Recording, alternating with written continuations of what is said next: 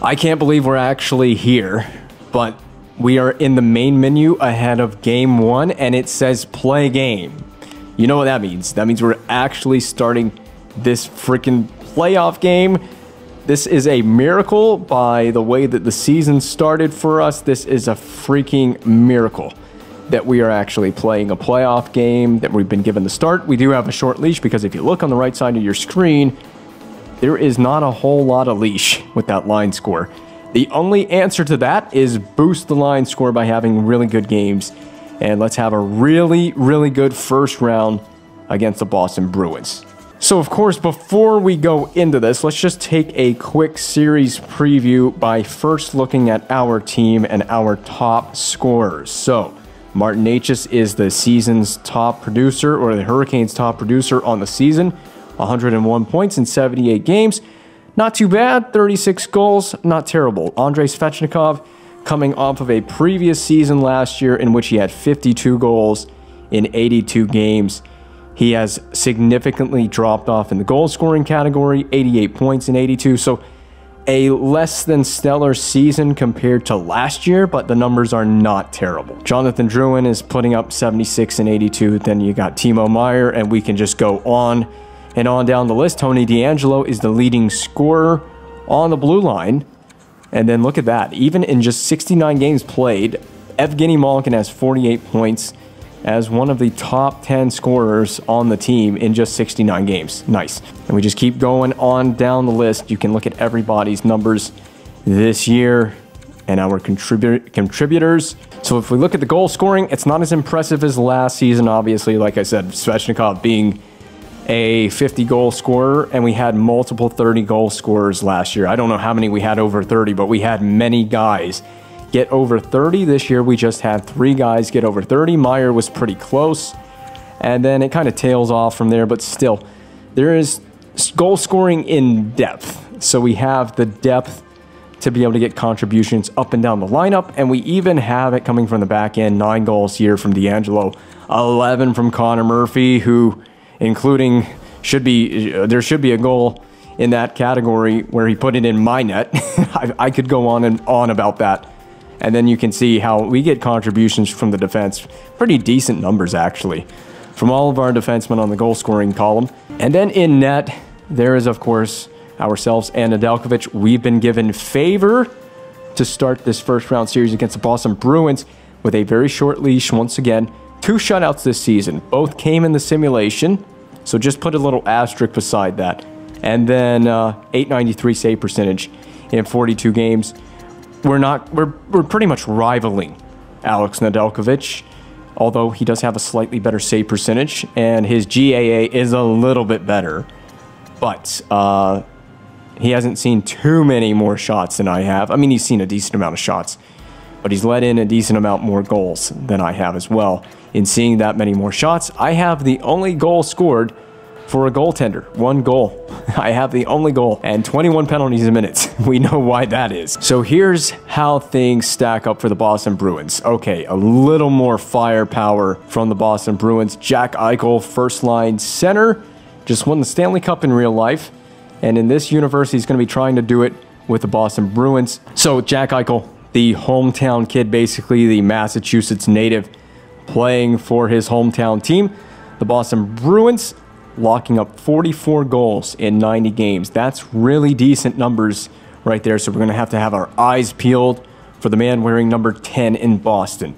And then down the lineup, Connor Brown contributing 80 points, almost a point per game player. Pius Suter playing center left wing. Charlie McAvoy contributing a solid 12 goals from the back end. Chandler Stevenson, 40 goals in 81 games. So another 40 goal scorer right there in Chandler Stevenson. And then Anthony Duclair, Connor Garland, Andre Kasha, Braden Shen, Alexander Wenberg, Ross Colton, Adam Lowry, Brandon Carlo, Brett Leeson, Pierre-Oliver Joseph, Fervari, I'm not even going to say that name, Brett Harrison, Arcabello, Roman Schmidt. So it looks like they get a lot of their goal scoring from up front, right up front on the top 6. It kind of tails off quite significantly, actually. Look at how quickly it tails off toward the depth side of things, and they don't get as much contributions offensively speaking from their defense. It is It ends at Charlie McAvoy, basically. And then, of course, in net, Jeremy Swayman, who has become kind of a standout goaltender, although he was one-upped in real life, if we're talking real life, one-upped by Linus Ullmark, who had a tremendous regular season for the Bruins. Forget a little bit about that playoffs. I'm not ripping on anyone by saying that, by the way. And then Adin Hill, who just won the Stanley Cup for the Vegas Golden Knights in the real world, but this is an alternate universe in which that never happened. And Adin Hill is now backing up Jeremy Swayman. I expect Swayman, who played 68 games and is rocking a .906 save percentage. Sorry about moving that. .906 save percentage in those 68 games. This guy is going to be pretty good. I hope we do not have another Jack Campbell situation on our hands with this one. And speaking of Jack Campbell, he's playing in the American Hockey League. So he has been relegated to playing American Hockey League games for the San Jose Sharks organization, playing for the Barracuda. You know what the good news is? The San Jose Sharks did not make the playoffs. So we don't have to worry about Jack Campbell and getting Campbelled this year. That is not going to be a thing unless, I guess, one of the goaltenders in the game in the playoffs pulls off a series just like Campbell did against us in the Stanley Cup final with the Oilers just a season ago. And if you're wondering what Campbell's stats looked like in the regular season last year, he had an .894 save percentage in 50 games played. So he didn't have tremendous regular season numbers, but you know what he did do? He tore it up in the playoffs. In 23 games played, he was rock solid. 3 shutouts, a .937 save percentage, under 2 goals against average. It was hard to beat that guy in that series against the Oilers. I do give him full credit for basically carrying the Oilers to a Stanley Cup victory last season. And of course, this little series preview would not be complete without a look at the playoff tree. So this is what is in front of us. First round, it's going to be New Jersey versus Columbus as far as the East is concerned. Carolina versus Boston. We meet once again in the playoffs. I'm going to have full control over this series as far as Carolina's net is concerned. Ottawa versus Tampa. That's a rematch of the Eastern Conference Final last year, if I remember correctly. And then Montreal and Philly rounding out the East. I had to burp, sorry. And then as far as the West is concerned, Dallas and Minnesota meet again in the first round. That's just like in real life this past year. The Avalanche and the Ducks will meet. The Canucks and the Flames will meet. And the Oilers play the Kraken, who I also think met in last year's playoffs, but I cannot remember the bracket from last season's playoffs. Another thing to note is, should we advance to the East Final, there's a possibility of an East Final rematch from last season because Ottawa is in the playoffs. And there's also a potential meeting with the Montreal Canadiens in the East Final should the Canadiens advance all the way to the East Final. We also have to advance to the East Final ourselves. Should we win our series, we are going to take on the winner of New Jersey and Columbus. So we know if we win our series, which we have to win 4 games first before we can worry about that. But should we win our series, we already know who we're potentially looking at playing. And another thing, there is a potential Stanley Cup Final rematch again, because look at who's on that west side of the bracket. Look who's on the east side of the bracket. We could have Carolina and Edmonton for the 3rd time all time in the Stanley Cup Final. How awesome would it be to meet up with the Oilers, a Jack Campbell-less Oilers, and beat them in the final and get sweet revenge for last season. Welcome back to the Stanley Cup playoffs. I can't believe it myself that I'm saying this, but we are back here. Starting games. Look at the crowd. They're going nuts. They are absolutely thrilled to see number 80 is tending that goal crease in meaningful games after the regular season has concluded. I never thought we would get this game. I didn't think we would get this series. This is going to be far from easy. There's a lot of stud power on this Boston Bruins team. We start out making our first save of the playoffs. It's a calm one on Anthony Duclair. And prepare yourselves. This may not be an easy series. I want to make up for last year. I want to make up for last year's missed Stanley Cup opportunity. And I'm glad because we know now that this is not our last game in PNC Arena as a goaltender for the Hurricanes. This is not it. We got at least 2 games in PNC Arena left as a Hurricane, minimum. The nerves are a little bit flowing, but that's just natural with these big games in the playoffs, but we've been here before. We have this experience now. We can lean on that, and hopefully Coach LaBelle can lean on me for a whole run again to chase down the biggest prize in hockey. That's a huge rebound. That was really bad. Why did we give that rebound up? McAvoy with a great feedback door. Well, we're squaring up to this beautifully. Great aggressive depth on Eichel. I mean, he's got no one to pass to, so it's basically, you know, it's going to be a Jack Eichel shot. The hard part about this is we reject it. Yeah, we pop it right back to Charlie McAvoy. Now, I had to be prepared for a shot because I really did think a shot was going to come. Who in it? Connor Brown is going to slide to the back door. No one picks up Brown. That's a lazy stick by Murphy. Not a good positioning play either by Lindell. And I'm just kind of caught out on this backdoor play. It's wide open for him. God, there's a lot of Bruins jerseys in the crowd. Holy crap, that's pretty realistic. Unfortunately, all the people that moved down here from Boston. Man, that was a tough goal. We cannot afford to have too many breakdowns like that. That's also partly on me for giving up such a huge rebound. But yeah, we got to have some help on the backdoor feed like that. Defensemen have got to cut that down. Can't blame me for that early goal. McAvoy just scored on his own goalie, so we've got it right back. How about that? Charlie McAvoy creates a goal on one end, and no replay of that? Why is there going to be we're going to instant replay for that. Thank you, Charlie McAvoy. We will take this as they try to bat that out of the air. McAvoy makes a good play to prevent the feed. Oh, wait, is this McAvoy? No, that's Connor Garland. No, it is McAvoy. It is McAvoy, actually. It goes off Garland, off the pad. Then McAvoy sweeps it right in. Great job. So I know what that feels like, Jeremy Swayman. I can tell you all about it because I've had the same thing happen by Connor Murphy earlier in the season. Yeah, McAvoy smacking a stick on the ice. He is so frustrated by that. Not great leadership material right there, Mr. Captain. That is a massive gift. And in a rare one, the Carolina Hurricanes have 1 goal on 0 shots. Quite literally, 0 shots on the stat column for the Carolina Hurricanes so far, but 1 goal. So that's tremendous shooting percent. Would you call that shooting percentage?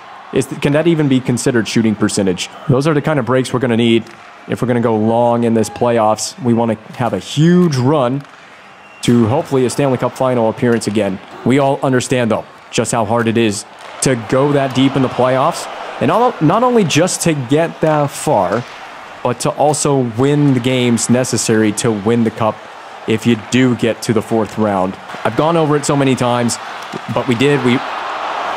Oh my God, we are scoring the strangest goals. Connor Murphy has one, and he was the leading defenseman scoring for the Hurricanes in the regular season. He has a goal early in the series against Boston, and I think we are now 2 goals on 1 shot. I mean, the shooting percentage is immaculate for the Hurricanes. Yes, wave them rally towels over your head. Carolina, raise up North Carolina, because we have a 2-1 lead. This is a really odd first period, but last year we did get Jack Campbell. I can't say it too many times because we really did get Jack Campbell, and we know that won't necessarily be the case. At least we won't have to face Jack Campbell himself in the playoffs this year. Now, that's not to say that a goalie can't get hot in the playoffs should we face a goalie at some point in the postseason that pulls off what Jack Campbell did last year. My God, everything is going in. Jeremy Swayman is not prepared to play this game. Dog pile on Jonathan Drouin.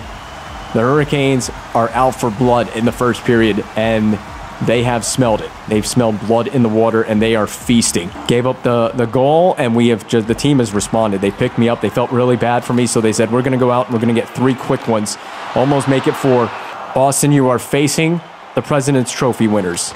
So don't forget that. You are playing the best team in the National Hockey League. As far as the regular season was concerned, you may be playing the best team in the whole playoffs, depending on how I do and how the team does. I mean, I may not even have to worry about my save percentage coming out of this game and how many saves I make. This team is scoring at will. Now, if we just force Jeremy Swayman into an early pull in the series, I mean, we get to their goaltender this quickly in a series, this could be a very short-lived series for the Boston Bruins. Well, I think Swayman is still in the net. They would go to Aiden Hill. Should they pull Swayman, I would imagine Swayman would get the pull. 4 goals this quickly into a game. There's no way you last giving up a 5th one. You give up 1 more, your night is done. Domi can't put it past Swayman. A rare save for Swayman in this game. Eichel pass it off to Duclair. Save, big pad, rebound, but it wasn't spat right back out to a Bruins player. I can live with that. A one-and-done chance for the Bruins first line, who has gone back to his defensive position wisely. Back to Matheson, a big crank on, but it never hit the net. This one is now Svechnikov in the slot area. A rare save again for Jeremy Swayman. Drouin has it lost to Natchez. Good work by the Hurricanes. And the Bruins are flustered, but they will skate it center circle. McAvoy bumped away as Eichel skates toward the boards with it. Centering feed to Charlie. McAvoy trying to shoot. Natchez has it now. Again, another face-off win by the Hurricanes. Gosh, Swayman is just holding on for dear life in this first period. I mean, the saves that Jeremy Swayman has made in this period, a lot of them have been shaky. Even just the saves he's made, we had Swayman completely fooled out of his jockstrap on that move, and somehow the puck never went in. Will the Bruins see a shot on net before the period ends? Here's the expiration. We make a save, and that will just add to our stat chart. We really need every save we can make to make up for the fact we did get scored on early in this period, but a period of pure domination for the team in red. Well, I would not blame Boston if they did switch netminders coming out of that period. It looks like they have not. I think Swayman is still being given a chance in this game, but it may be one of those cases of coach says one more and you're done. So the pressure is going to be on Swayman to keep the puck out of the back of the net if he wants to stay in the game. I mean, at this juncture, do you really want to stay in the game? You have been shellacked by one great chance after another, and your defenseman also scored on you, so I'd be pretty heated if I was in the Bruins net, but thank God I'm not in the Bruins net for this game. Duclair has options. Saucer pass back to Jack Eichel, and we steal the shot away from Eichel. No goal for number 10. Lindell under pressure, stolen by Duclair. Connor Brown, and we've got our legs on it. That was a bad turnover, but I pick up the team. It looks like my goalie is scratching his butt, and then Connor Brown, number 30 there, is staring in complete disgust at what's going on. All right, this time if we have a chance to break it out, if we do, we haven't. We have not won possession. So be ready, shot. Oh, it's wide. That is the most unfortunate freaking... What the hell was that? That's a bad bounce if I've ever seen one. Right off the end boards, right to Eichel. The game just... I mean, to be fair, we were gifted a bounce, but what the hell? All right, can I see some saves off the rush? There we go. That makes up for the last goal, kind of. All right, D-Boss, you kind of need to find a way to win this face-off, because apparently if the Bruins win it, they'll fling it off the end boards, get a great bounce for their number one center, Jack Eichel, and then he'll put it into the open cage. That's a dumb penalty. That is a really dumb penalty. See, now I'm a little bit afraid Boston may have some slight momentum now. They might have some momentum in their favor. They get a favorable bounce, they get a goal out of it, and they've cut the lead in half. Yeah, they've cut the lead in half. And now they have a power play goal. They can make the lead just one goal with this power play if they score on it. Lots of talent, lots of ability on this Bruins team, and probably on this power play for that matter. So we know what we're going up against. Oh my God, get over. Get halfway through the kill and then do the other half. Just take this penalty kill in halves. Oh my God. Oh, I got there. Oh my God. This has been a period of really awkward bounces, and I just recovered on that one. I'll tell you, Boston might have a game plan. Just missed the net intentionally because it's worked out on one chance, and it almost did on the power play just a second ago. Oh, someone picked that up. Eichel has. Please clear it. This game is causing me undue stress right now. Connor Brown trying to surprise me with a quick shot off the rush. We should be able to get this right back down the ice, and that is going to kill the rest of the penalty, I assure you. Our guy is coming right back out of the box right now, so a great job to kill it. Meyer out of the box, has possession, and down low to KK. Now we can get working back at 5-on-5. No one can really seem to pull up on their forehand. There's a shot from Meyer. Good, good. We've got our first line right back out there. I think they are matched up against Boston's first line. So first line versus first line at 5-on-5. Connor Brown drop to Duclair to Eichel. You know, he's willing to shoot the puck. Bruins like to get it to McAvoy and let him carry it through center. So we know McAvoy's taking a lot of these plays and making the rush play happen. He's doing a great job of not allowing an easy zone entry gain through center. Connor Brown. Oh, please be blocked. I don't know if that's a save or if that got blocked. Clever little play here by Duclair to go to the guy in front. It is Connor Brown again. He's been all over this game, had his fingerprints on this one. He goes behind the net, very clever, as I'm having to maneuver post to post, then Suter as he turns around. This buys me a little bit of time, him pulling up on the forehand. It gets blocked, so I get a lot of help by Duclair blocking this. I was going to stack the pads out of desperation, didn't need it, and went off the knee, and then wide. I think I would have still had a save on this had it got through. I don't want to find out. I'm glad it never got through. This Bruins team is making me nervous because they're not going to be an easy team to keep off the score sheet. Drive wide and center it. Behind the net. They love that behind the net play. That's making me scared. Connor Garland lost to Larkin. So defense need to pick up on that. The Bruins are going to take the puck behind the net any chance they get. They love to go low to high, and they've been setting it up on numerous occasions. Stevenson is on his own. Stevenson on his lonesome into the glove, and will take a risky face-off here, but with Stevenson crashing the net, I kind of had to. I would like to see this more from the AI. Lone man rush, take a shot off the rush. I like that more. I don't like these weird bounces off the inboards, off the glass.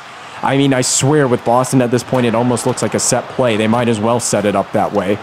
Yarn Crow turned aside by Swayman. That's a huge save for the Bruins goaltender. And it's going to be poked free and back to center. Yarn Crow can recover there. Headman pass to Kotkaniemi. Kotkaniemi has it on the opposite side wing. Backdoor, blocked away. Kept in by D'Angelo. So a good keep, a wind-up failing, but Lindell will get the shot through eventually. Final seconds ticking away. Bruins will not get one more shot on net like the end of the first period. In fact, it could be Carolina, but there's the horn. 20 minutes remains in Game 1 of Round 1 versus the Bruins. Well, lay it all on the line for Game 1 right here. Play your best period of the whole season right here, of the whole playoffs. Play a really good period here, and let's just take the victory and take the first game in the series if we can. That's got to be the objective. The offensive firepower kind of died down in the second period. Hopefully we didn't score all of our goals in the first period. Just for my own sanity, it would be... Eichel drives play into the zone and then quickly loses it thereafter. D'Angelo can get it quickly up. Martinez opposed by Jack Eichel. Eichel had won the faceoff temporarily. None of that matters now. The Hurricanes will get it behind the net. And then Connor Brown loses it to Svechnikov. A couple of turnovers between both teams in a row there. Nate just rolls off of his defender. No one can pull up on the forehand. Svechnikov does, and he pots it on the forehand, off the post and in. Well, if that doesn't ring the bell on this game, I don't know what will. 3-goal lead in the third period. You would hope that's enough. It should be enough. That should be enough to hold us for Game 1. We should be able to take an easy victory in Game 1. As long as we don't implode for the remaining 15 and a half minutes. In 15 and a half minutes, a lot can happen in 15 and a half minutes. A shot by Stevenson over the net. Suter will shoot now off the blocker. Who is that on the point? Lindell has come down from the defense. Meyer goes to the point to cover for Lindell. Bit of a cluster right now for the Hurricanes in the attacking zone. Can't seem to, again, get sorted out in terms of who's going to take a shot. Chandler Stevenson can try again on the left wing. The left shot. Stevenson pulling up. It goes off of my pad. I couldn't get full control of the puck. Stevenson blocked Garland. And it will be Connor Garland scoring his first of the playoffs. I could have really done without that goal, and I just made a poor adjustment. And the Bruins have made us pay for poor defensive play in our own zone there. Eichel will fling it wide. So hold on to our horses here for a second. The Bruins have quickly made it a 2-goal game, just like that. These games are never over until they're over. I can tell you all about it. Nearly handed Jack Eichel an easy goal by basically just being a stupid idiot. Nothing else is new in that regard. Right back out here trying to get something done on the scoring side of things. A save on Eichel. More coming from Eichel. Certainly a save, a rebound, cleaned up beautifully by Matheson. Jack Eichel again. Drops off to Stevenson, blocked. Oh my goodness. Don't do that ever again. 4:20 left to go. Blaze it. We're still leading the Bruins for now. Brown. Suter picks it up. Oh, what a goal. What a lucky goal for Pius Suter. Here we go. The inevitable breakdown late in the game. I don't even know what to say. This is Why is this a one-goal game right now? How is this a one-goal game? How have we imploded like this? This was actually looking to be a pretty good game statistically for me speaking. Statistically speaking, this was going to be a solid game. The net is empty for... Oh, the net's empty for us. It's a delayed penalty against the Bruins. I was expecting... I don't know why I was expecting a Boston empty net, but either way, I'm not going to the bench. I'm pretty ticked off. I wouldn't go to the bench anyway. I'm pretty ticked off with the fact that we've given up 2 goals in this period. We started this period with a 4-2 lead, and it's now a 6-4 lead because of Timo Meier. I'm not even really all that impressed by that goal. Empty net scenario won't even really be necessary at this point for the Hurricanes. We won't even need the empty net. We got 6 goals. That should easily be enough for us to win this game. Oh, there's an injury. Oh, there is an injury. He's writhing in pain. Oh, it's Max Domi. Oh, Max Domi in pain on the ice, clearly from this demolition hit from Charlie McAvoy. Oh, you know, there's worse players that could be out with an injury, and he's down the tunnel, so it's not good. Well, maybe we've lost Max Domi for the long term. It's a pretty big hit to absorb, and clearly down the tunnel, this could be it. There is a potential for a long-term injury to Max Domi on that play. Could be out of the lineup for some time in this playoffs. First line back on the ice for the Bruins. They are in last-second desperation mode right now, so you know they're going to be trying to probably push the effort to put a 5th one behind me. Nate just can't hit the wide-open net that is empty. Hopefully that doesn't come back to haunt us, that missed empty net. It shouldn't. I mean, a 2-goal lead should be enough at this point. Bare minimum. The 4 goals we scored should be enough. The 4 goals we had starting this 3rd period should be easily enough to win the game, but we like to make things hard on ourselves. I would love to score that empty net goal, but it's just not going to happen in this game. Svechnikov, he airmails it over the net, but it doesn't matter. Who cares? The only thing important is that we have taken Game 1 over the Boston Bruins, a 1-0 series lead. That's all that I fight for. I'm just fighting for that opportunity to win the Stanley Cup. That's what I'm here for right now. And we will surge in front of the home fans. I'm a little bit pissed off, though, with how that 3rd period went. Wow, that -11 is extremely generous because I could have been graded a lot tougher after that game. 789 save percentage, 4 goals on 19 shots. I just didn't get the breaks where I needed them. We could have easily held the Bruins to 2. Even 1 goal against. A shutout was doable, maybe. You know what? The important thing is we have the 1-0 series lead, and that is 1 step closer. It's just 1 win, but it is another step in the right direction toward trying to win that ultimate Stanley Cup that we didn't win last season. Oh, God. Oh, Coach Lavelle, why are we in the office? Listen, I want you focused, push your limits, and rally the team. We can win this and bring the cup home. Oh my God. I nearly had a heart attack. You know, I thought you were bringing me in here because you were going to name me the backup for the playoffs. We're ready, Coach. We're going to win this, and I'm going to make sure everyone on the team gives it their best. We're winning the Stanley Cup this year. We are not failing. Failure is not an option, Coach LaBelle. Failure is not even in my vocabulary.